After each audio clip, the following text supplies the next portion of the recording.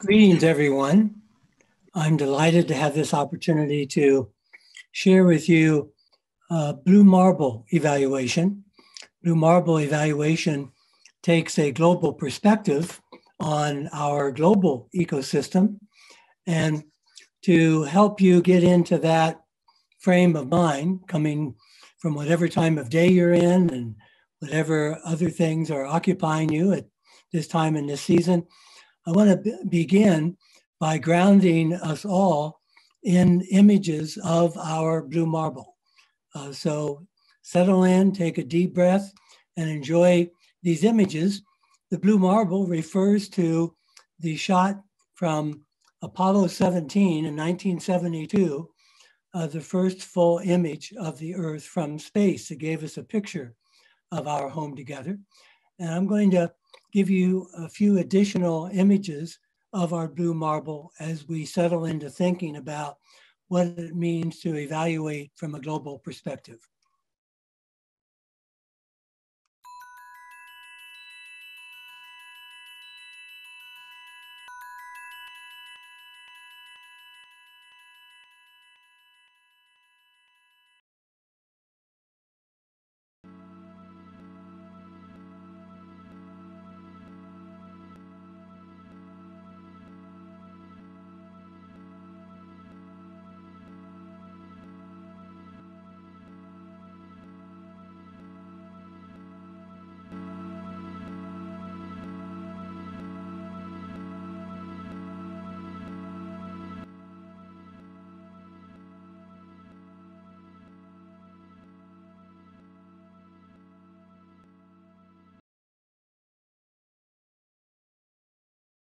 What we're going to be talking about from a blue marble evaluation perspective, taking a global perspective on systems change and transformation.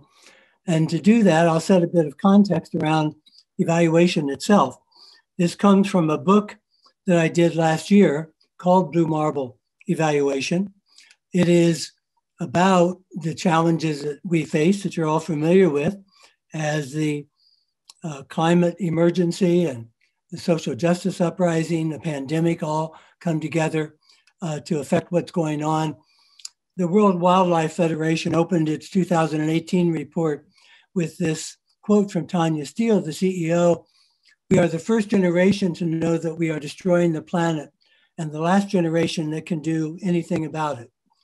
And it's in that context that everything that we do, including facing both climate and the future of humanity as a climate emergency, brings us to look at how the past connects to the present and the future. So I'm coming to you from northern Minnesota in the Northwoods, Minnesota being in the north central part of the US on the Canadian border. I've been doing evaluation now for 50 years. My first major book on evaluation came out in 1978 about how to make evaluation useful, and have done new editions of that book about every 10 years. I have a new edition coming out next year, which will deal with the blue marble perspective. And so along the way, I've done books on developmental evaluation, which involves applying complexity concepts to enhance innovation and use. Principles-focused evaluation, which is about how to navigate complexity without models and projects, but using principles. And then last year, the Blue Marble evaluation book. Evaluation has been dominated since its beginning by a project mentality, doing linear logic models, generating goals that have the characteristics of being specific, measurable, achievable, relevant, and time-bound. And we say that evaluation grew up in the projects. The original commissions for evaluation came out of the American War on Poverty, Great Society programs. All the international agencies, philanthropic foundations, private sector organizations now all engage in a great deal of evaluation.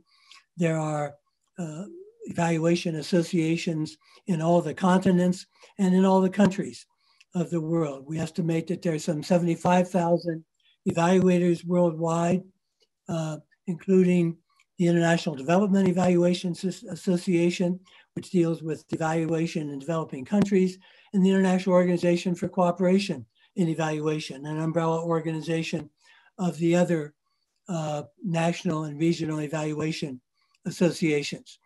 And what we've gotten very good at over the last 50 years is evaluating projects and programs, whether or not they attain their goals, implementation issues, measuring outcomes, doing logic models, and generating findings, lessons, and recommendations.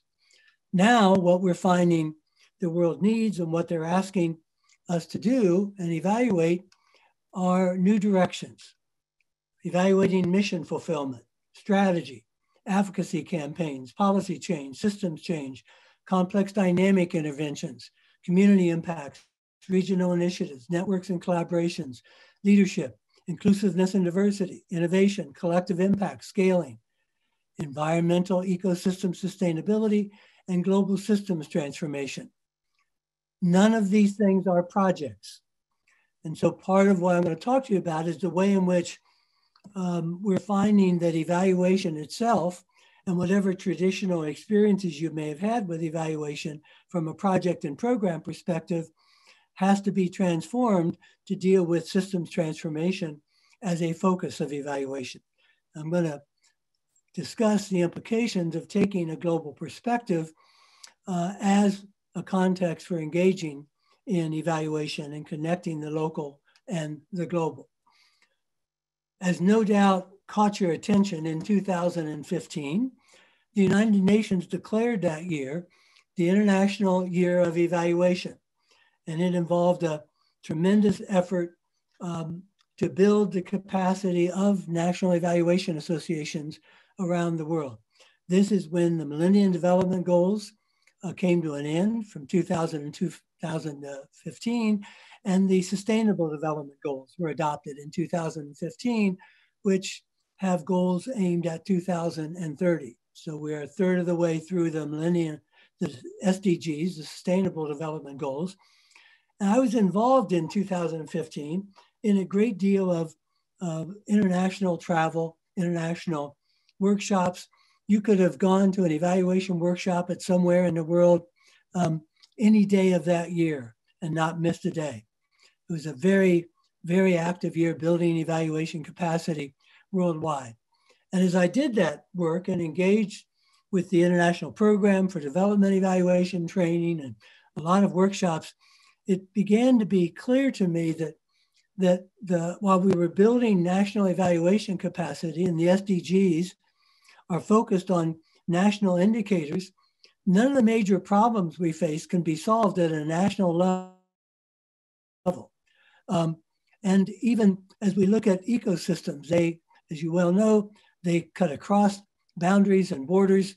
And so when we looked at the Millennium Development Goal reports from 2000 and 2015, these national reports, some 450 of them, all emphasized the primacy of country ownership, country indicators, and for the most part, they were disconnected from an ecosystem perspective and a global perspective. When we compare images of the blue marble with a country map, national boundaries are all the result of war, colonialism, enslavement, exploitation, genocide, oppression, greed, politics, and religious persecution, on and on. And so to move from that perspective, we have to do what Martin Luther King Jr. said, and in his memorial in Washington, D.C., the largest marble quotation there is this quote: "Every nation must now develop an overriding loyalty to mankind as a whole in order to preserve the best in their individual societies." This is a cartoon from the book where a father bird is flying with his son bird, and the son bird says, "Dad, when will I get to fly to a different country?" And the father says, "Countries don't exist for us. They are a made-up human thing that can cause them lots of problems. Birds don't have borders." Well, we do. And we have mental borders, we have conceptual borders, we have sector borders, and we have country borders. The global problems, however, transcend national and agency boundaries. Climate change, economic turbulence, refugees. They have the highest number of refugees at any time since World War II. They're now being called climate refugees, but they're also political refugees, humanitarian refugees, the virulent infectious diseases like the coronavirus. Epidemiologists are saying the coronavirus is not the big pandemic. That's yet to come. This is a dress rehearsal. Our dying oceans, global cyber terrorism. We are in the midst of what may well turn out to be the biggest hack in human history. International drug cartels, human trafficking, weapons trafficking, growing poverty and inequality, multinational corporate collusion. It's just a short list of issues we face. So the definitions of the problems are disputed. The facts are a matter of intense debate. Politics and national interests dominate. National interests, multinational corporate interests, agency agendas, competition for resources. The stakes are huge. They affect the future of humanity. The Union of Scientists moved the doomsday clock ahead another 10 seconds last year, so that we are 80 seconds before midnight on nuclear threat and the climate threat. As Einstein famously said, we cannot solve our problems with the same level of thinking that created them. And so what's increasingly being talked about on the global stage is the need not just for projects and programs, but for transformation of systems. There are transformation conferences going on, including this year with the pandemic, although they were virtual. I attended my first of these in 2017 at the University of Dundee in Scotland. And one of the participants there was Million Belay, who is coordinator of the Alliance for Food Sovereignty in Africa. And he said in a blog following that session, I globetrot from one meeting to another. Some of us are caught up in this cycle and there seems to be no way out of it. Anyway, this year, he was referring to 2017, I participated in 9 international meetings. I was active in all of them, either as part of the organizing group or as a presenter. There is one thread connecting all of them, transformation. And so what I often find at these conferences, however, is that the keynote speeches are about transformation, and then there are 2 or 3 days followed by breakout rooms and presentations, which are all about projects and programs that are dealing with very traditional planning, traditional design, traditional evaluation criteria, linear logic models, and clear, specific, and measurable outcomes, not addressing systems at all.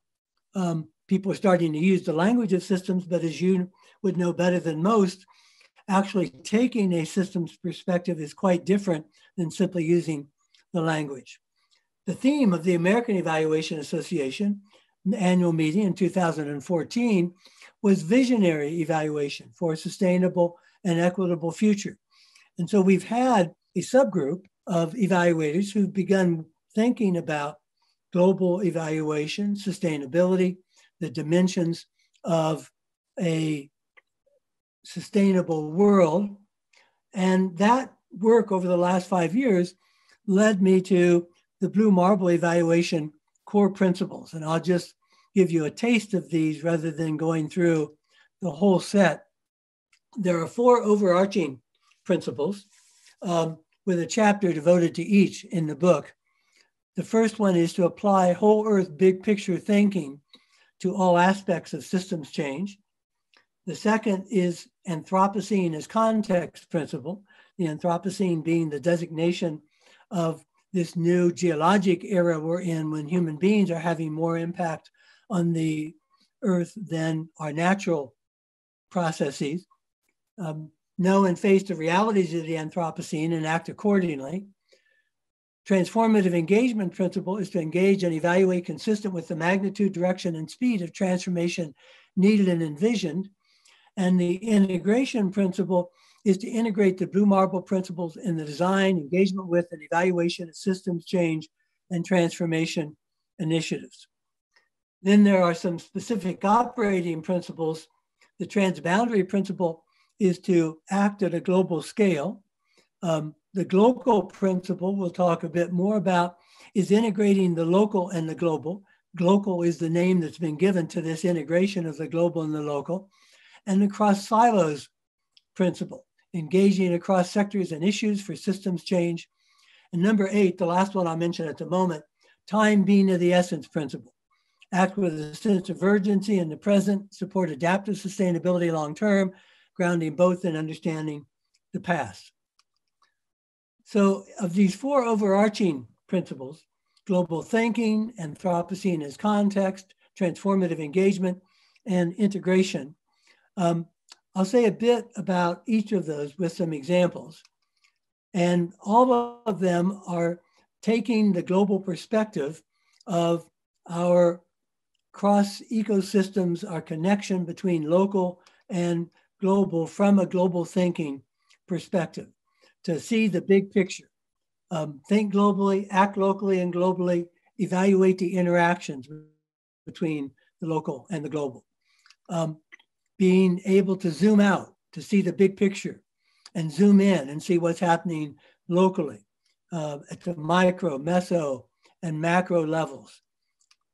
To look long-term, medium-term, and short-term, and be able to see the interconnections between those different time horizons. And so we have this local notion of how the local and the global, whatever ecosystem you're working in, is connected to other ecosystems and ultimately to our global ecosystem on Earth. And we understand those interactions. So let me illustrate to you in practical terms what this means and how it has affected my thinking and the work that I do at a fairly practical level. As I said, I'm coming to you from Minnesota. I presume there may be some Minnesotans on this call. Minnesota is where the last ice age glaciers ended. And so as the glaciers melted, they formed lakes.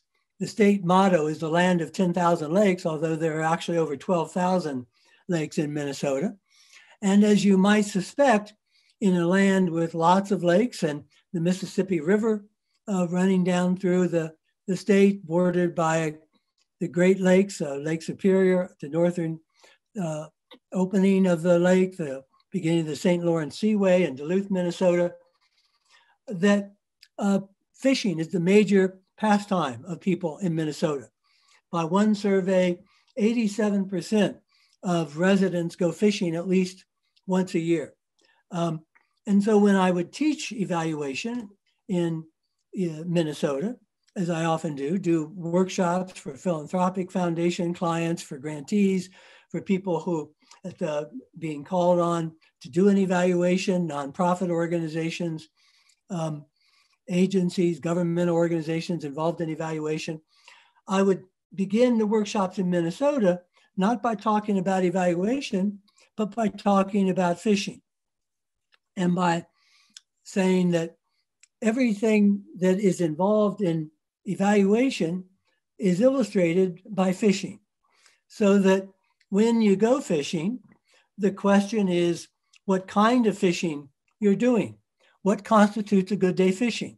The number of fish caught, the type of fish caught.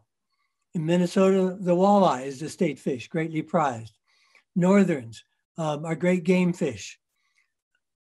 Are you fishing with the family, teaching the kids to fish?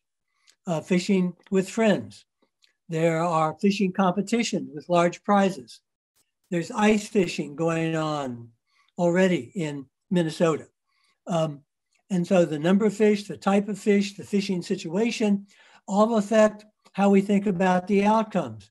There's what we call goal displacement in evaluation, which is when you don't meet the primary goal, but you hit a different goal, you said, well, that's what was really more important. So when people don't catch any fish, they say, well, it was just great to be outdoors. And of course, there's the cost benefit questions.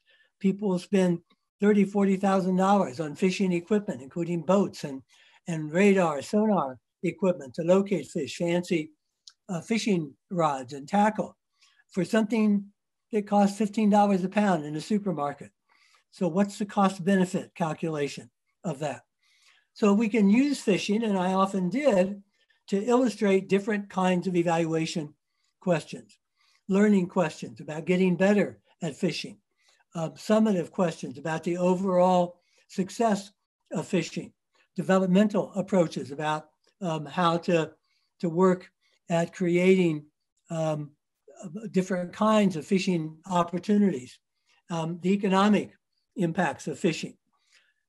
But what has happened in the last 5 years from a Blue Marble perspective is now not just talking about fishing as an evaluation set of criteria like a project or program, but from evaluating fishing to evaluating sustainability of Minnesota's fishing ecosystem.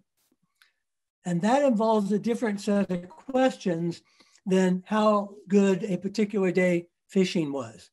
And so I'm working with people now in Minnesota and in other ecosystems, adapting it to whatever ecosystem I may be in. I want to talk with them about how climate change may be affecting the ecosystem.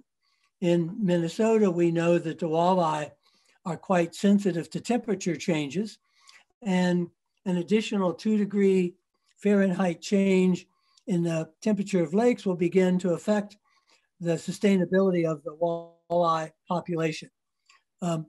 There've just been a couple of studies coming out identifying the huge amount of plastic residue that's in Lake Superior and the Great Lakes, the pollution of the Mississippi River that is ongoing, and the effects of these large, more virulent storms that we've been having. The extent to which our city sewer systems are built to handle those storms, the kind of runoff that's increasingly coming from the big storms, runoff of fertilizer and soil and other kinds of contaminants. We have mercury in our fish, some of which comes from power plants in other parts of the world carried by the high atmosphere winds.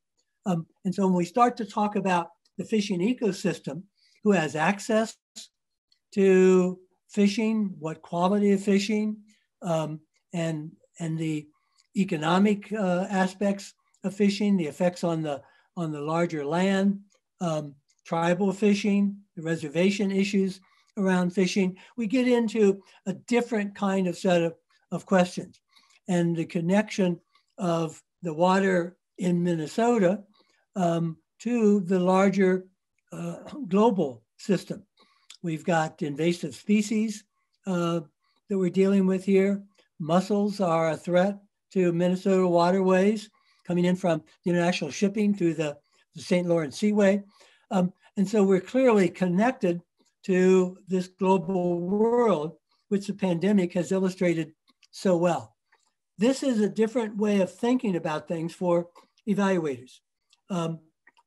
And so a part of what the field is needing to do, given the importance of ecosystem thinking and global systems thinking, is to begin to look at the implications of this way of thinking for how we evaluate what's going on, to break down the silos between environmental work and human work, between social and economic systems and natural systems, but to see these as integrated and interconnected. And that's a main theme of Blue Marble evaluation, is to look at the interconnections of things across the natural, human, economic, social, and cultural environments. So with that in mind, let me talk about evaluation criteria that flow from this change in thinking. The Organization for Economic Cooperation and Development, the developed countries, in 1991, through their Development Assistance Committee, established 5 universal criteria for project evaluation. That projects had to be relevant in addressing the priorities of development. The projects had to be effective in achieving their desired outcomes. They had to be efficient in an input-output economic sense. They had to have a desired impact that would remain over time. And that's what was meant by sustainability, that whatever things resulted from a project continued after the project was over. DAC has spent the last 2 years, the Development Assistance Committee of OECD, reviewing those criteria, which are now some 30 years old. And they basically kept them the same. They added one criterion at the top right on coherence. How well does the intervention fit with other things going on in a country? But effectiveness aimed at achieving objectives, impact, relevance, efficiency, and sustainability, which means continuity, will the benefits last, have remained the criteria. These are the most widely used evaluation criteria in the world. All the international agencies use these criteria. The philanthropic foundations working internationally use these criteria. And so they've become quite dominant. And they capture linear project program level kind of thinking, the input-output kind of model of thinking. And so I've just come out with an article that reframes sustainability, and in fact, the whole set of criteria from a transformation perspective. We're talking about transforming systems rather than simply carrying out projects. What would be the criteria for judging transformation? So the old criteria, relevance, well, they're still current, but what I consider the outdated criteria, relevance, effectiveness, efficiency, impact, coherence, and sustainability, I've offered an alternative set of criteria: transformation fidelity, complex systems framing, full cost accounting, diversity, equity, inclusion, adaptive sustainability, and interconnectedness. Transformation fidelity has to do with whether or not the rhetoric of transformation is real. Because of the way in which transformation has gotten a certain cachet, I find all kinds of folks are using the language of transformation. I'm on a Google alert for the word transformation. Most companies are talking about digital transformation, not transformation of larger systems. And there's all kinds of transformation articles about transforming one's kitchen, transforming one's hairstyle, which is certainly not an issue for me, or transforming one's wardrobe. So transformation fidelity has to do with whether or not systems change is actually the focus of attention, and that change is looked at through a complex systems framing, which means that we're dealing with nonlinearities, emergence, interactions, uncertainty, not being in control. Full cost accounting adds the economic impacts from a full perspective, impacts on the environment, impacts on human health, not just the efficiency criteria of the input-output ratios of a discrete project, but the larger effects of initiatives on the environment, on human beings, on human health, on human welfare. And adaptive sustainability has to do with the restoration, resilience, and regeneration of ecosystems, the core piece of your work.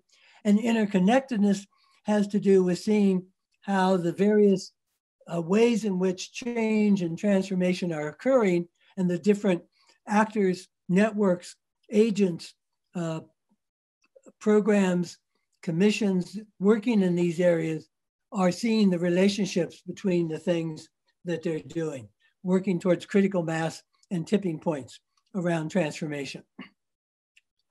Last October, in October of 2019, a year ago plus, the International Development Evaluation Association had as its theme, meeting in Prague, evaluation for transformational change. And at the end of that conference, adopted a declaration on evaluation of transformational change, which included item 6, a focus on sustainability, a call to make sustainability a universal criterion in evaluations of everything, given the climate emergency. In all our evaluations, we commit to evaluating for social, economical, and environmental and economic sustainability and transformation including by assessing contextual factors and systemic changes. We commit to assessing and highlighting in all evaluations unintended negative social, economic, and environmental effects. This is a real change in criteria for evaluation, and it front loops from a blue marble perspective, because evaluation criteria are also design criteria. They're planning criteria, they're implementation criteria. And that from a blue marble perspective, design, needs assessment, situation analysis, implementation, and evaluation need to be going on iteratively and together rather than in some kind of segmented sequence. And so the field of evaluation has become more engaged with these issues. Our main journal, New Directions for Program Evaluation, has had in 2015 a special issue on monitoring evaluation of climate change adaptation. And last year, another special issue in which I have an article on evaluating sustainability. The great management consultant Peter Drucker said, the greatest danger in times of turbulence is not the turbulence, it is to act with yesterday's logic. And so we're talking about transforming evaluation with different criteria and a different logic in order to address these kind of more ecosystems perspectives and to take that very much more into account as we look to future generations and their engagement with the blue marble, which brings us to the diversity criterion, looking at the ways in which our transformation of the blue marble needs to deal with not just climate change, but with these larger issues of the increasing disparities between the rich and the poor, between the haves and the have-nots. We've got articles looking at planetary health in relation to human health, increasing numbers of works around these issues, and an approach that's just emerging called footprint evaluation. From our Better Evaluation global website, they launched footprint evaluation just in October, saying, given the numerous interconnected environmental crises the world faces, including climate change, deforestation, biodiversity, air, water, and soil quality, there's an urgent need to include consideration of environmental impacts into all evaluations. Current evaluation practice and training of evaluators do not usually include attention to environmental impacts unless these are stated objectives. Nor do evaluation teams usually include both people with expertise in systemic evaluative investigation and reporting, as well as expertise in natural systems. And so footprint evaluation is aimed at looking at evaluating human systems footprint on natural systems, including evaluating the potential and actual environmental impacts of interventions that do not have explicit environmental objectives. At the same time, we're getting an increasing call to attend to diversity, equity, and inclusion as part of the criteria that we use in evaluation. The Evaluation Equitable Initiative calls for all evaluations to address equity, and the principles adopted by the American Evaluation Association a year ago, one of which is the common good and equity, calls for evaluators to strive to contribute to the common good and advancement of an equitable and just society. The environmental movement has historically been largely a white middle-class movement, and the social justice movement has largely been generated and driven by people of color, like the social justice uprising this summer from the murder of George Floyd, the social justice uprising around the world that have followed that. And what we're finding is that the effort to integrate environmental activism with social justice concerns is leading to an attention on environmental justice, where ecosystem sustainability and dealing with issues of equity and justice are two-pronged, that instead of these being separate, they operate together. We're finding that's now emerging in the financial world, and that's going to make a difference in how this moves forward. the Business Roundtable, you may have tracked last year, the Business Roundtable is made up of CEOs of Fortune 500 companies. And in August of 2019, they adopted a statement redefining the purpose of a corporation to promote an economy that serves all Americans. This is a departure from the dominance of Milton Friedman and his perspective, which has dominated the last 50 years, that the purpose of a corporation is to make profits for stakeholders, for shareholders. Since 1978, the Business Roundtable has periodically issued principles of corporate governance. Each version of the document issued has endorsed principles of shareholder primacy. The corporations exist primarily to serve shareholders. The 2019 statement includes that corporations should support the communities in which we work. We respect the people in our communities and protect the environment by embracing sustainable practices across our businesses. And so there are major initiatives on what's being called impact investing, the investment integration project, combining environmental and equity considerations. We had a webinar with them for the Blue Marble series this year. R 3.0, looking at redesign, resilience, and regeneration as a major approach to impact investing and financial investing worldwide, and did a webinar with them on how those issues can be taken from a Blue Marble perspective. And a book that's just about to come out by Sir Ronald Cohen on impact investing puts front and center the combination and integration of environmental concerns and equitable concerns. This book is going to be getting a lot of attention.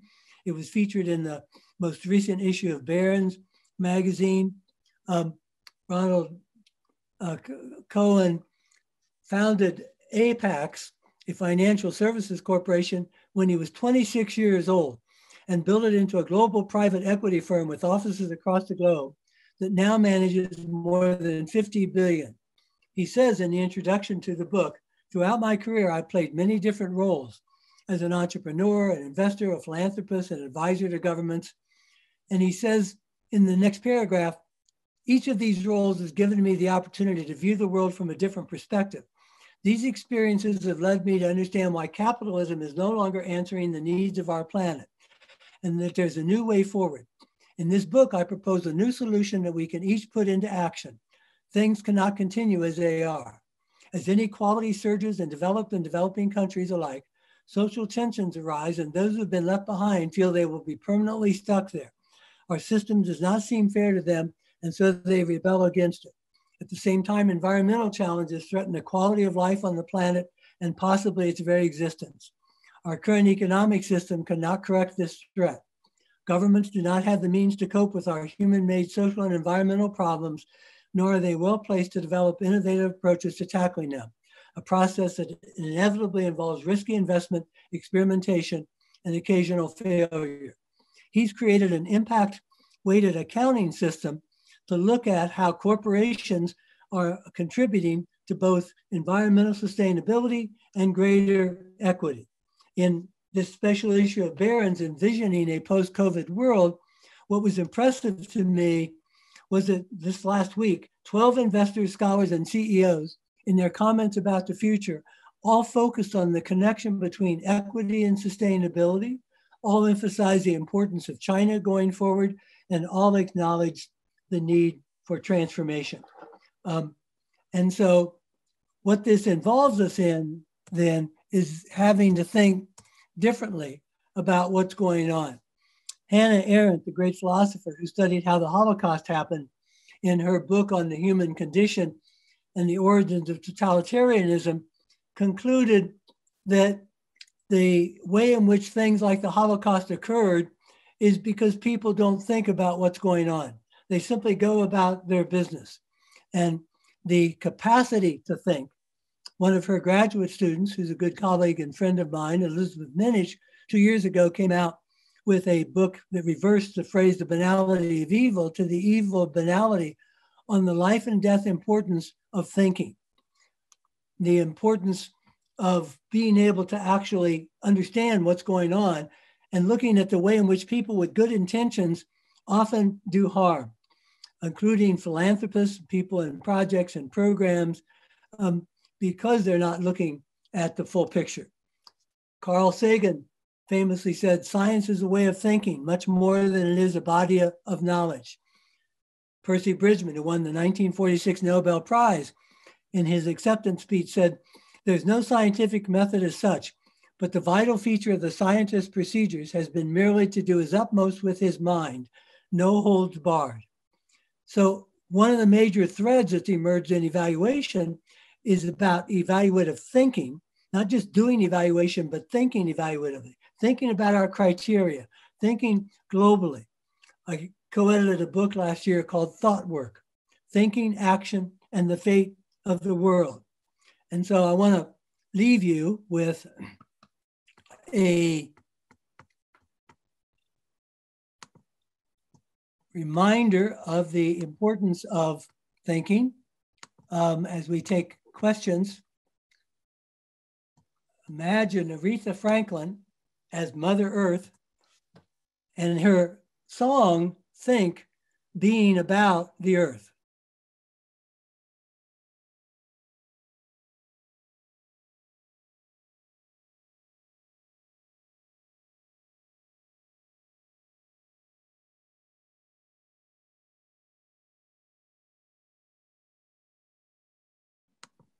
Michael, thank you so much for that stimulating presentation. Your presentation really got me thinking. It was incredibly timely, especially given the need to develop, post-2020 biodiversity targets, and as we struggle through how to monitor them. So thanks for all the great information. I did post a link to Google Scholar where participants can see some of your contributions and some of the documents that you mentioned. A couple questions to get us started. And for participants, as a reminder, please put your questions in the Q&A box rather than in the chat. I won't see them in the chat. The first question, I think, could take us at least an hour to answer. I'll read it to you. It's from an anonymous attendee. How do we meld bottom-up and top-down transformation efforts to move forward to greater social justice and equitable economy in the post-COVID-19 world? Well, part of the reason I ended with the emphasis on thinking is that this work begins by asking those kinds of questions. That's the right question to ask. That's what needs to happen. Clearly, there's not going to be any single answer.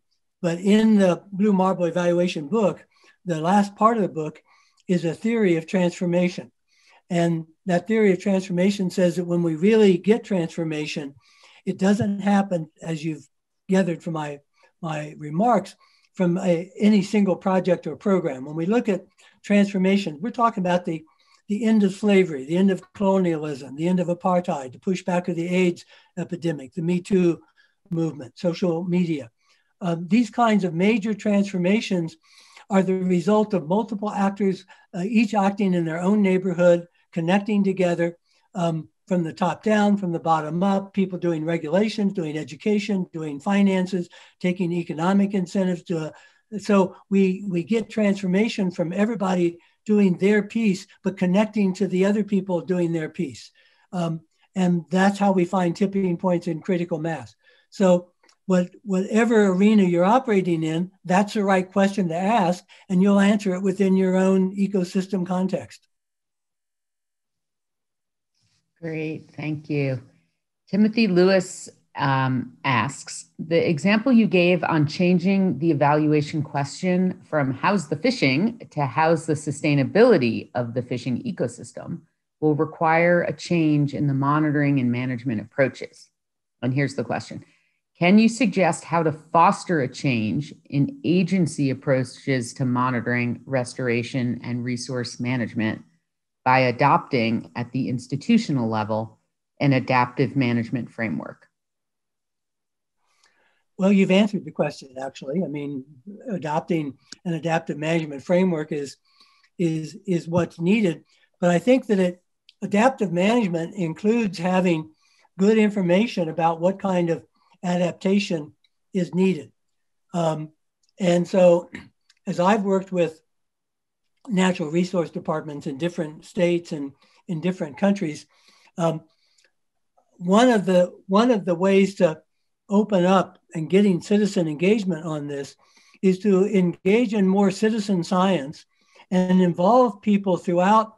For example, in Minnesota, I've long advocated, and the Department of Natural Resources has not taken it up, that there ought to be an open platform where school children, high school students, college students, farmers, people in cities can enter in the observations they're making about what's happening in their own ecosystem. They can send in questions. They can take measurements. The meteorologists have done this. Our state is covered with backyard meteorologists who take the temperature and the rainfall in their own backyard.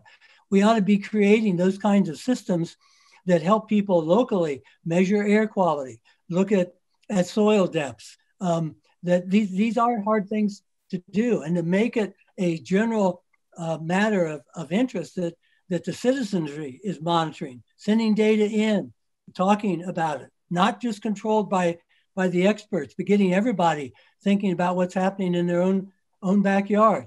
What new invasive plants are they seeing? I've got 9 acres in northern Minnesota, and every year there are different invasive plants that show up. They're coming from the winds, they're coming from other places. I don't have any place to report that out to people. There are people with that information and data that ought to be sharing so that we create an adaptive management mindset for the entire population, not just for an agency. Yeah, great. Thank you. David Polster has a question.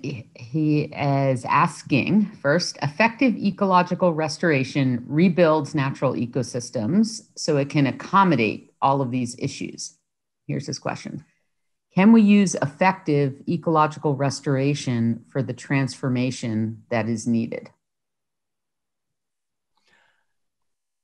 Well, part of my point is to be sure that you're dealing with the human dimensions of the ecological restoration, so that we've gotten into this mess because we haven't attended to those interactions between humans and nature. And so if we don't solve some of the human problems, including disparities and economic turbulence, racism, systemic racism, the dealing with the environment separately will not solve long-term environmental problems. They may appear to be sustainable on purely ecosystem levels, but because humans are inevitably going to be interacting with the environment, we have to deal with human restoration, even as we deal with environmental and ecosystem restoration. That's the complexity of our times. That's what environmental justice is about. And so that is a way of bringing to this work I think a larger context for people operating in ecosystem restoration is to broaden the way in which we think about the human dimensions of that restoration. Okay, Irshad Sophie has a question here. How do we implement the equitability models from developed nations to underdeveloped and developing nations? And what should be the guidelines and criteria? It's a big question. One of the things that's emerging and it's a major thread in Blue Marble evaluation is valuing indigenous knowledge, is not thinking that we're going to transport something from any place in one part of the world to another part of the world. It seems to me part of the power of ecosystem thinking is to appreciate the uniqueness of particular ecosystems. So there are principles, ecosystem restoration, but the actual practices have to be adapted to whatever the ecosystem is. And that's true of diversity issues as well. The nature of disparities is different in different parts of the world, whether they're caste systems, tribal systems, indigenous oppression, racism, but they're always present. And there are always disparities in access to resources and access to the environment.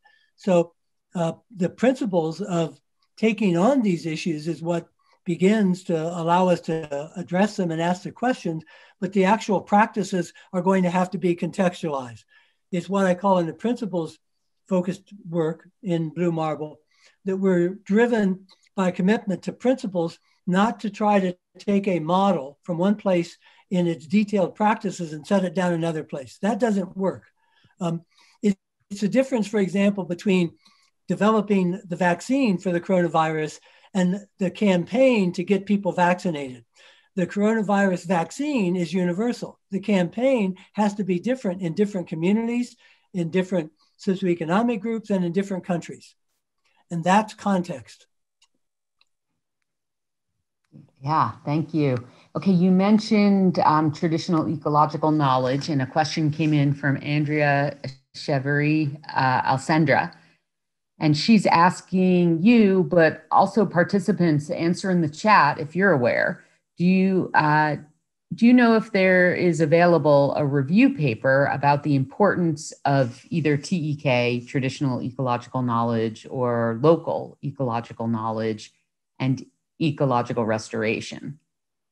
And if not, she's suggesting that might be something interesting to write. So if anyone knows, the closest I can direct you to is a framework that's coming out of the Makwa Indigenous people in Canada called integrative science, which is also called two-eyed seeing. Two-eyed seeing is seen from one eye with traditional Western science and seen with the other eye from Indigenous knowledge. There's some great videos on YouTube. If you just do a search for two-eyed seeing, you'll come to those videos. And Elder Albert Marshall, who is the leader of this movement, is talking about restoration of both their Indigenous culture and their Indigenous lands and the relationship between those. And doing that from a framework of integrative science, which is two-eyed seeing, seen from one eye with Western knowledge, seen from the other eye with Indigenous knowledge. And there's quite a literature developing around that, but the YouTubes are quite good. And I'd urge you to take a look at those. Fantastic. Okay, so we have just 2 minutes until the hour, but Michael let me know that he can stay a couple minutes extra because we do have some interesting questions still ahead of us. I'm going to ask him next about nature-based solutions and then the current global policies on ecosystem restoration. And then I'm going to end with Antonio's question about his motivations in sharing this. So that's just a primer. If you can stick around for another couple minutes, please stay on. If our hour's just about up, if you have to leave, thank you so much for participating. And I'll put in a plug that our calendar for the next year, the full set of webinar series for the next year, will be available and posted in early January. We're going to kick off the year with the presentation on certification, professional certification, and standards for ecological restoration.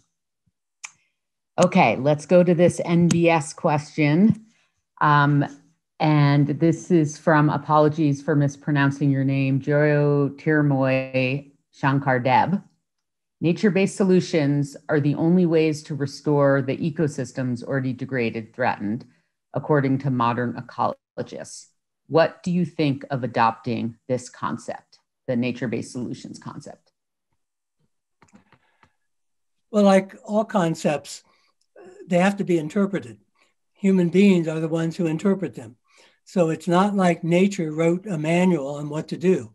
It's human beings who are devising nature-based solutions, explaining what they mean. They are social constructions as much as they are natural constructions. I think they're quite powerful. It's a quite powerful lens for understanding the world, but we have to understand that the very language of nature-based solutions disguises the fact that it's human beings who are designing and interpreting what those systems are, what they mean, and how to implement them. Yeah. And so they have all the foibles of human beings doing such things. Yeah. Interesting. Okay, here we go.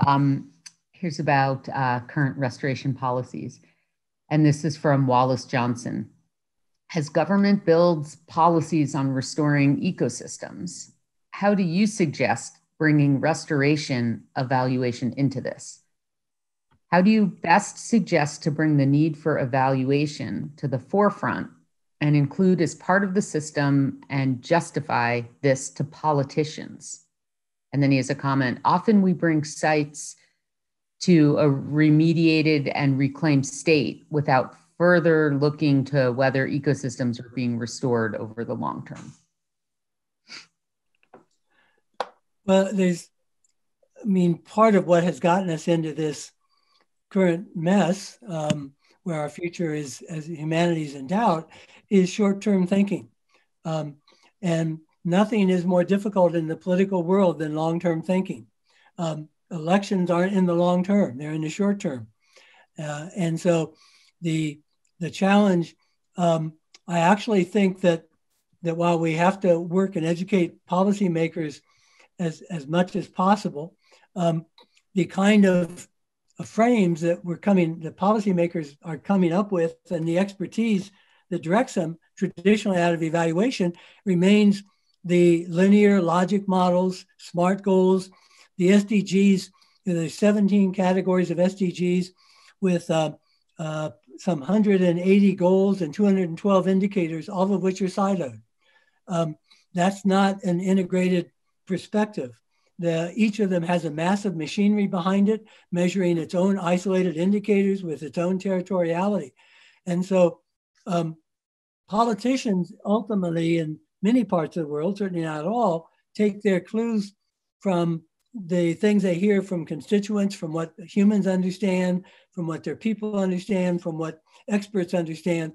And so all of us together need to be carrying a message about thinking longer term. That's going to mean some major transformations of systems that will be disruptive to those who benefit from the current systems. And to bring about those kind of changes involves political transformation. And we'll all find ourselves in that bind going forward. So I think as much as anything, it's bringing a long-term perspective to bear. Interesting. I want to throw in one question of my own. I really gained a lot from your presentation. I work in monitoring and evaluation, and I hadn't really thought about the fact that often in my work, I don't include anyone from the formal evaluation community. I include people who work on natural resource evaluation. And I'm getting to my question here, which is one of the things I usually need to do is to work with people on evaluating the efficacy of the evaluation process itself. And I'm wondering if you have any guidance from the evaluation community about best practices for that, or any resources to share that would help us in the natural resource community add evaluations of our monitoring processes. Did that make sense? It makes great sense. I mean, it gets to the heart of my whole career has been based on how to make evaluation useful, which is an evaluation of evaluation, and how it's used. The principle I would offer you in the short time that we have is to, both for evaluation of the work and for evaluation of evaluation, to build it in to the work, integrate it in so that it's not an add-on. What keeps evaluation from being useful is that it gets separated from the work, it gets separated from planning, from budget cycles. The whole idea, for example, of an end of project evaluation is worthless because all decisions about the future have been made by the time you get to an end of a project. So to do an end of project evaluation guarantees that there's no audience for it. Everything's been decided at that point. It sounds reasonable. Oh, we ought to evaluate at the end, but that's too late.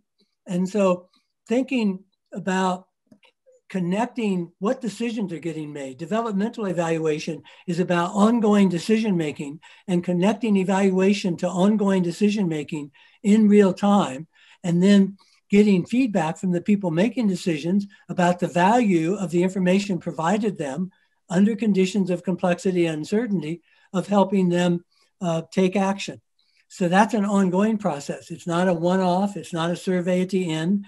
It is building evaluation into the thinking and decision-making process on an iterative basis, embedding it and connecting it to the decisions as they get made and getting feedback about the value of that as it happens. Great. Okay, I want to end with a question that came in from Antonio Chirchirillo. I love this question. He says, hello, my name is Antonio. I'm currently a college student doing research. I have a general question for you. What motivated you to share this event with others? And I'll add on to that. I'm curious what motivated you to go into this specific field of evaluating evaluation. I'm going to pull up my slides here quickly for a moment to illustrate, and this is controversial for those of you who know evaluation.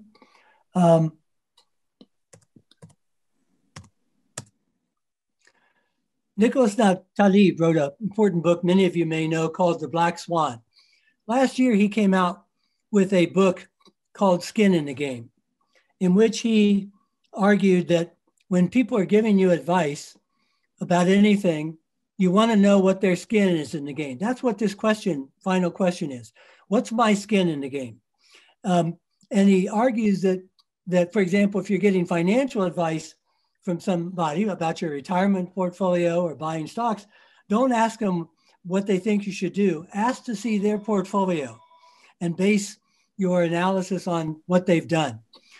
So my skin in the game is that I have children, I have grandchildren. My daughter has decided to become an evaluator. She's one of a handful of second generation evaluators. We now know of about 10 of those of us who are pioneers in evaluation whose offspring have decided to be evaluators. I have grandchildren. I care about their future. And I want to see them have a future. So my skin in the game is that perspective. What the indigenous knowledge teaches us, what the Native American tradition teaches us, is to look ahead to 7 generations, is to look at everything that we do and ask what its implications would be 7 generations from now. I want my children and grandchildren, with whatever challenges they face, to know that their papa was engaged in his own backyard, his own area of expertise in trying to make the world a better place and to use whatever skills and understandings I had to do that. So my skin in the game is very personal and very real to me every day. Michael, thank you so much for rounding out our 2020 webinar series. This was really fantastic. We saw a lot of engagement in the chat, and thanks to you for your presentation. Thanks to all the participants for participating today, for introducing yourselves, using the chat for networking, and joining the series through the year. Hope you guys all have a great New Year holiday season, and hopefully we will see you in January. I did provide my email address in the chat. If you scroll up, I did it a couple of times. So feel free to email me if you have any questions about IUCN CEM, that's the Commission on Ecosystem Management, or the Ecosystem Restoration Thematic Group, or the webinar series. Happy holidays, everybody. Bye-bye. Bye.